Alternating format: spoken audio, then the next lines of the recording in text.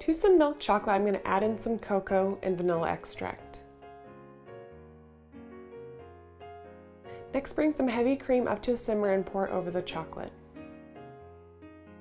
All of the measurements are in the description box below. Let it sit for a minute to let the chocolate melt and then mix it together until it's smooth. Then go ahead and place it in the freezer for 2 hours to let it firm up. In one of my dishes I have some cocoa powder and I'm going to add a little bit of cinnamon to it and give it a mix.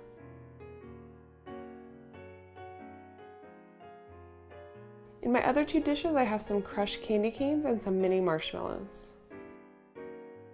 Once your chocolate has firmed up, take a small ice cream scoop and place it into one of your dishes. Cover the chocolate all around with the candy canes and then roll it into your hands to shape it into a ball. Then just continue with the rest of your hot cocoa toppings. Keep going until all the chocolate has been made into truffles. You can add one of these truffles to a cup of hot milk, give it a stir, letting the truffle melt into hot cocoa, and that's it.